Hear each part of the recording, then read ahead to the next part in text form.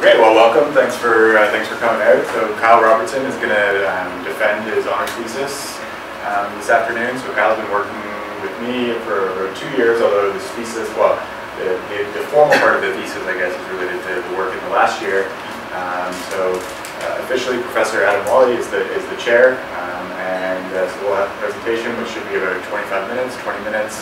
Then we'll take questions from the audience, and then we'll ask the non-committee members to leave. We'll talk to Kyle after that. Anyways, I'm excited to hear Kyle's defense. Thanks, Adrian. Would you mind hitting the lights? Thanks, guys. All right.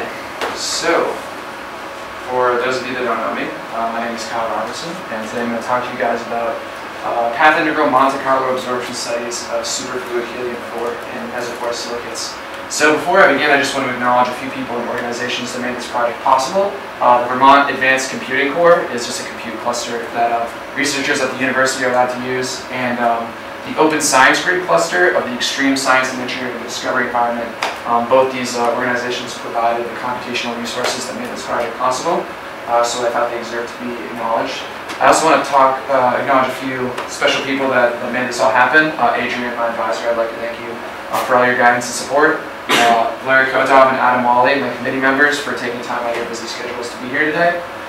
Max Graves, a former graduate student of Adrian's, really helped me kind of get acquainted with Adrian's research and was really helpful. Matt's Ringe, an employee at Exceed, helped me get my simulations up and running, which was really useful. All the members of the Maestro group, our conversations have been inspiring and informative, so I'd like to thank you guys for all your help. And finally, the remainder of my colleagues and professors at the physics department. This has been a really great place to learn and grow, and I just wanted to say thank you guys for working with me. So, let's begin. I first want to talk to you guys a little bit about superfluid helium-4, what it is. So first, helium-4 is a boson, which is a really, really important property when examining its phase diagram shown here. So first, you'll notice a lack of a triple point where the gas, liquid, and solid phases would normally meet. And what instead you see is this transition from a normal fluid to something called a superfluid at around 2.17 degrees Kelvin. And helium remains a superfluid all the way down to 0 temperature, below 25 bars of pressure. And this superfluid phase is a manifestation of something called Bose-Einstein condensation. So because helium-4 is a boson, as you reduce the temperature, a macroscopic number of particles can condense into a single particle state.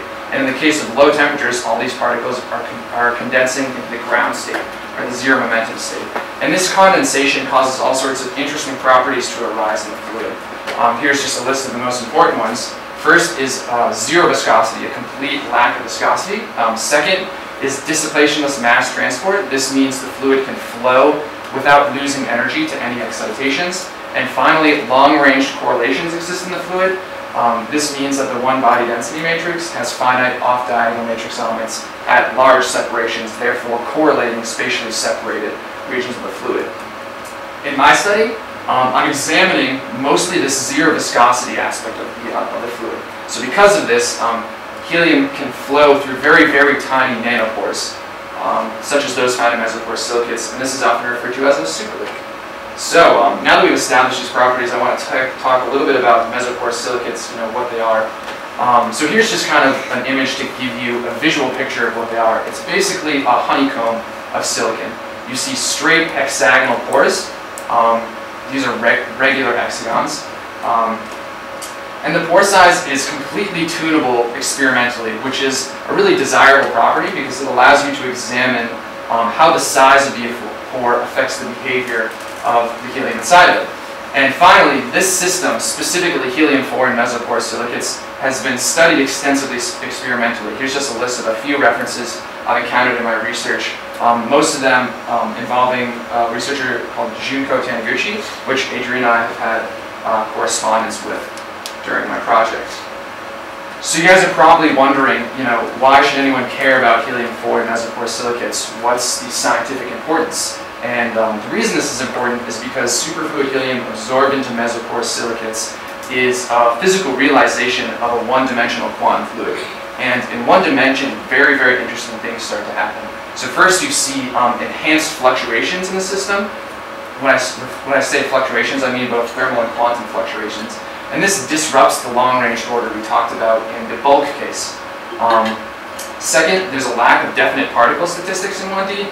This means fermions and bosons start to look the same in one dimension. And this is a manifestation of a lack of grading statistics in 1D. Essentially, particle exchange has the same effect on the wave function for both bosons and fermions. Additionally, there's strong interactions and collective excitations. In 1D, when you excite one particle, because of the dimensional restriction, all the surrounding particles are necessarily excited as well. And in 1D, you get to observe these kind of interesting quasi-liquid solid phases. It's liquid in the sense that there's a lack of long-range order, but it's solid, and that there's well-localized particle positions because of the dimensional confinement. And all of these interesting behaviors can be described universally by something called Luttinger liquid theory, which is very connected to my research, so I just want to talk a little bit about that. It's kind of formulated using these bosonic field operators. Rho of x is the particle density at position x. These field operators create and annihilate a boson at position x. Here's the form of the field operator. Phi is a phase, and theta of x is a parameter whose derivative is actually the density. And so this is the Hamiltonian on the Luttinger liquid theory. K and V are phenomenological parameters, often referred to as the Luttinger liquid parameters, that can be connected to physically observable quantities, such as the superfluid fraction here, which is just V over K, and the compressibility, which is V times K. And these quantities are accessible to the path integral simulations I ran. I'll talk about that in a second. And so K, here's kind of the regimes you see as related to K. When K is 0, you're looking at a superfluid. When it's infinity, you're looking at a solid. And in this middle ground, you're looking at a sort of quasi-solid liquid phase. And so, in my simulations, to get at these parameters, what I've done is a large-scale numerical simulation of a completely microscopic Hamiltonian. So this Hamiltonian takes into account every particle in the system. Here you see the familiar kinetic energy operator. Here's just a pairwise interaction between particles. In the case of my simulations, it's the interaction between helium atoms, which is well described by the disease potential. And here you have some external confining potential. And a big part of my project was understanding the form of this potential inside a pore of Mesoporous Silicates. So now that you have this Hamiltonian, what you want to do is sample the many particle configurations, the configurations of your system, that are most likely to contribute to the statistical partition function, which is given here as the trace of the quantum mechanical density operator in the energy basis.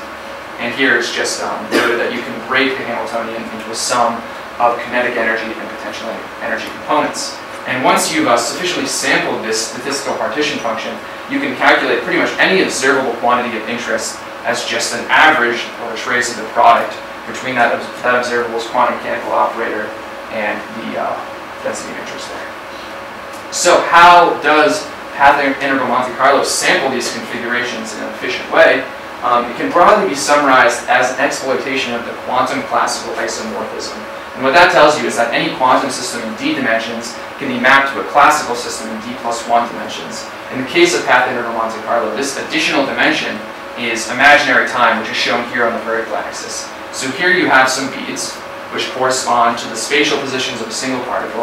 You have some many-particle configuration, and this is a simple example. There's only 4 particles. And then you allow this configuration to propagate through imaginary time, constructing something that's referred to as a whirlpool. And now this construction is periodic in imaginary time. So this first bead and this last bead actually coincide, which allows you to view a quantum mechanical system of particles as a classical system of ring polymers, which is shown here.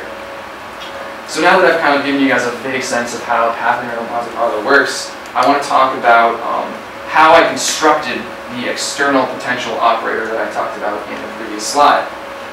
So what I did was model the surrounding silicate as a uniformly polarizable and continuous glass interacting with helium via the Leonard-Jones potential, which is shown here. So just talking about the structure of this potential, you have an attractive van der Waals term here and a semi-empirical repulsive term, which is added to account for the hardcore or poly repulsion of these particles. Sigma is a length scale that is a measure of the size of the hardcore, and epsilon is an energy scale. To give you an idea of what these quantities actually mean, I have this little plot right here. So energy basically sets the depth of the potential minima of the interaction between particles, and sigma gives you a measure of how far the particles are from each other before the interaction becomes repulsive. So in my simulation, sigma and epsilon are the interaction parameters between helium and oxygen. This silicate is an aggregate of silicon and oxygen particles, but silicon is a relatively inert element, so you can ignore those interactions, the parameters are 0, and instead consider the interaction parameters just between helium and oxygen, which are shown here. So, moving more to the technical side of this model, how did I actually do the calculation? And I utilized the principle of superposition, which tells you that the response of any linear system to some complex stimuli can be constructed as a sum of simpler stimuli. So what I did first was calculated the confinement potential of, here white space is just empty space, gray is polarizable material. So I modeled the energy environment inside this empty hexagonal pore, surrounded infinitely on all sides by polarizable material, noting that the z-axis actually extends out of the projection here and is also infinite. And then once I finished that calculation, what I did was actually subtracted out prisms of polarizable material where these cavities should be located, surrounding the central core of interest. And what that gives you is a picture that looks like this, which is a more accurate model of what a mesoporous silicate looks like to a helium atom inside of it. So, starting with calculation 1, this just gives you an idea of the structure of the calculation. So, what you're interested in is the potential energy at a point P, labeled by x-coordinate F and y-coordinate G. Here, S of theta is the distance from that point to the edge of the hexagon, and S of theta actually has 6 different expressions depending on what edge you're looking at. Because because a hexagon is a necessarily piecewise structure, you have 6 different expressions for S of theta. So the total potential for this first calculation is actually a sum of 6 different parts, and these parts are shown here. This integral can actually be calculated analytically, but the expressions are somewhat unwieldy, so I left them out of this slide for simplicity. Note that these angles here are bounds on the angles, which again are different depending on what section you're looking at. The angles are labeled by these points A, B, C, D, etc., and have dependence on your observation point F and G and the side length of the hexagon T. Moving to the second calculation, what you need to do is find the potential energy experienced at some point by a hexagonal prism of infinite axial extent centered on some point A and B, again the side length T. And this can just be summarized by these 2 integrals here, which I've done numerically. The reason there are 2 is because you have to split the hexagon in half. So once you have this calculation in hand, which is for an arbitrary point A and B, what you can do is fix these prisms in their correct positions in the lattice using 2 lattice vectors, which are shown here, U and V. T is the side length of the hexagon, epsilon is the thickness of the walls, and T is a parameter that's used in the definition of these lattice vectors, and little t and big T are related here. So now what you do is basically just sum over lattice vectors. You're summing over integers m and m, which define this linear combination of the lattice vectors U and V, and yeah, just sum over these lattice vectors and get contributions from all the hexagonal prisms which are centered on these points. So now the total potential, the third image I showed in a few previous slides, is the first calculation, an isolated pore, and then you subtract out an array of prisms to get a silicate-like model.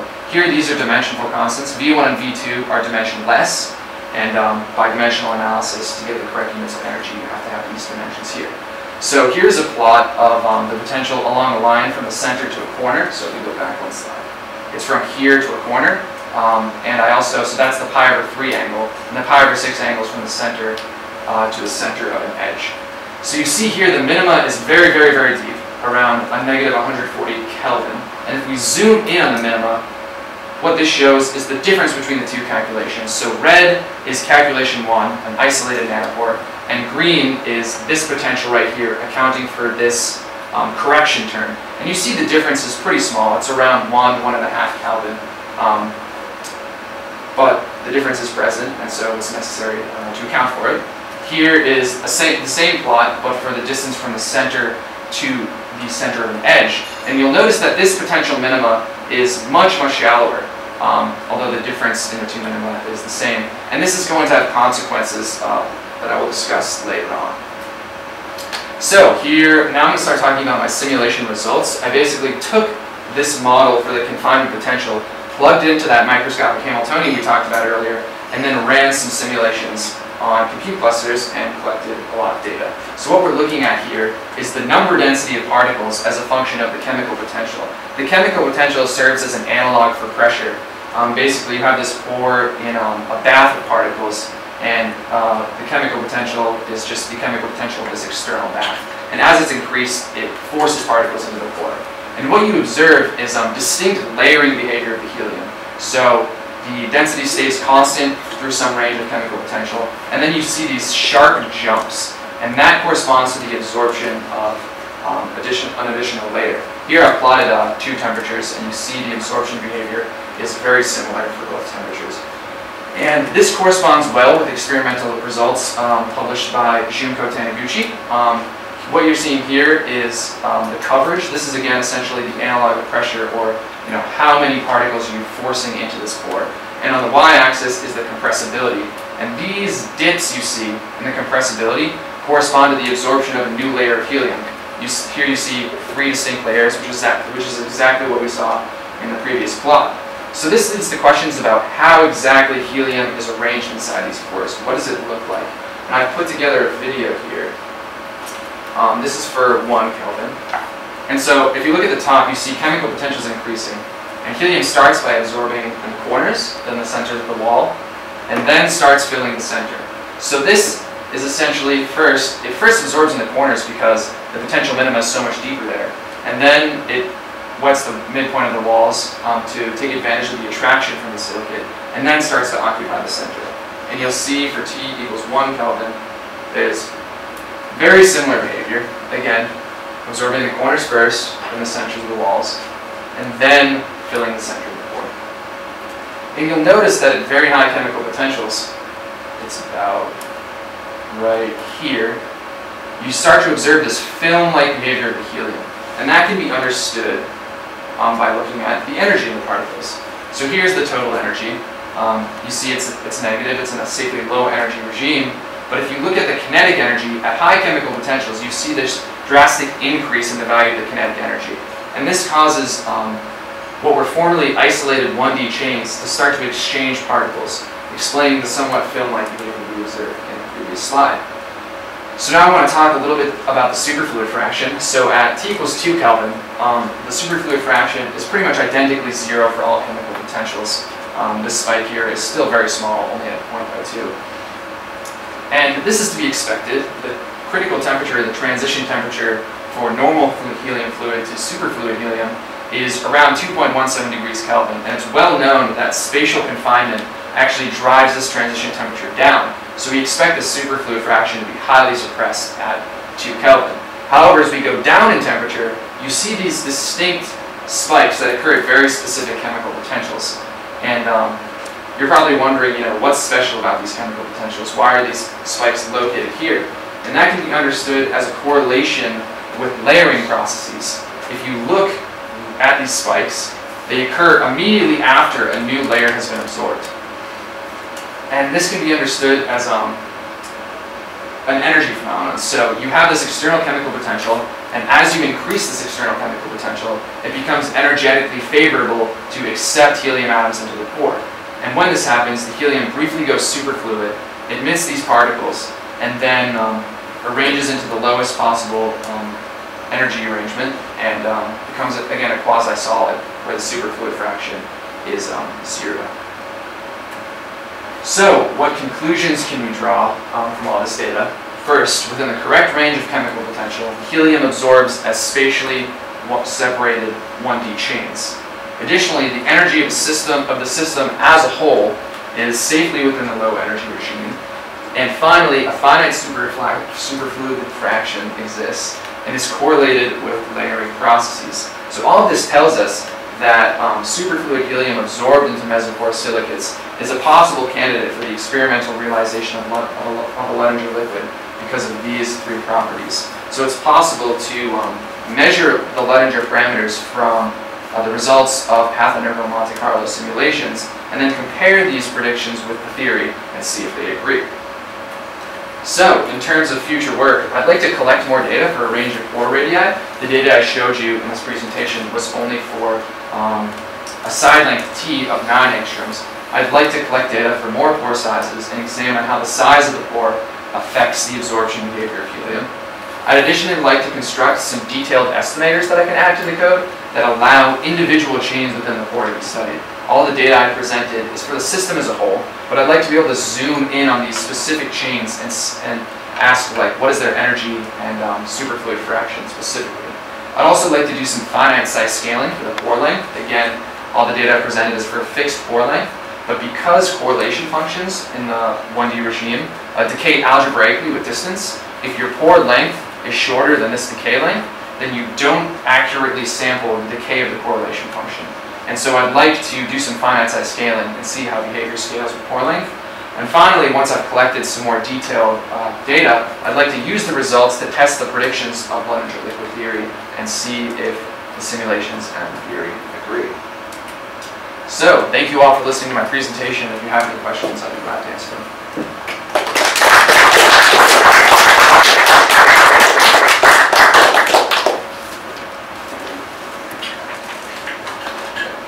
You said in the end, you'd like to continue this research. Mm-hmm. When do you intend to do that? This summer, hopefully. This summer. So you'll be around in the summer, also? I won't be in Burlington, but Adrian and I can communicate via email and possibly Skype, and yeah, keep it going. Yeah. So your last plot, can you do that? This one? So the blue is your error bars on these. Mm-hmm. So for the rest of your points, the error bars really small. Yeah. So you can't really see them in this plot. They're actually smaller than the symbol size. The reason these ones are so large is because at low chemical potentials, the superfluid fraction is fluctuating between 0 and this finite value. And because of this fluctuation, when you do some statistical analysis to calculate your error bars, they end up being very large. So you look at these and say, you can't really say the superfluid fraction is finite. It could be 0. But it is fluctuating between these two finite values, and the error bars are a bit misleading because of the way they're calculated. So you had number density plots for two different temperatures, T equals 1, T equals 2, which is great. And then you showed us how at T equals 2, the superfluid fraction is almost completely suppressed.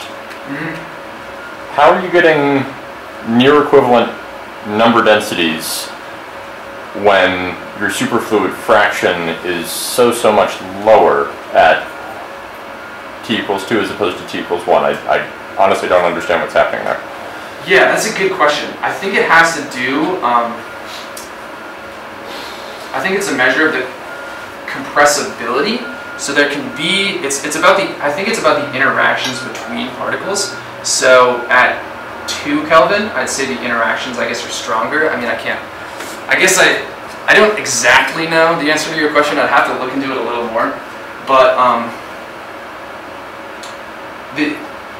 yeah, that's a good question. I'd have to think about that a little more. We can talk about it after if you'd like. Sure. Let me throw a different one out there for you. Mm-hmm. You said at the very beginning that the 1D interactions in the pores, I think your words were, fermions look like bosons. Mm-hmm. So what would happen if you did this with helium-3? Would you expect the same thing? So helium-3 poses a problem for path integral simulations because of the sign change in the wave function. Although, theoretically speaking, in 1D they start to look similar. In the mechanics of the simulation, you get these very rapid sign changes in the wave function, and it makes it very, very difficult to simulate them numerically and calculate averages. So it'd be difficult for my approach for studying these systems, but I imagine it could be done for helium-3 as well, because helium-3 is known to create Cooper pairs that behave as a boson and go superfluid, but I guess it would be difficult for this sort of path integral Monte Carlo code. I know there's diagrammatic Monte Carlo code that actually samples Feynman diagrams instead of sampling the particle configurations, and I think that approach to Monte Carlo gets around the sign problem that conventional Monte Carlo experiences. So I think it would be possible. The spacing in a Cooper pair for helium-3 is? That I do not know. Might interact with your pore size. Gotcha. Good to know. Good to know. Any more questions?